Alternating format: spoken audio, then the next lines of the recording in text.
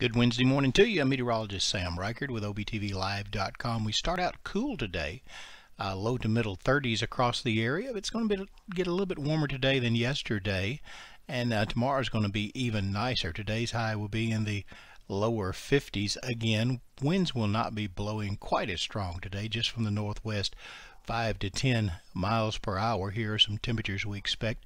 During the middle of the afternoon, 51 here in Olive Branch and Hernando, 52 down in Senatobia, 51 at Sardis.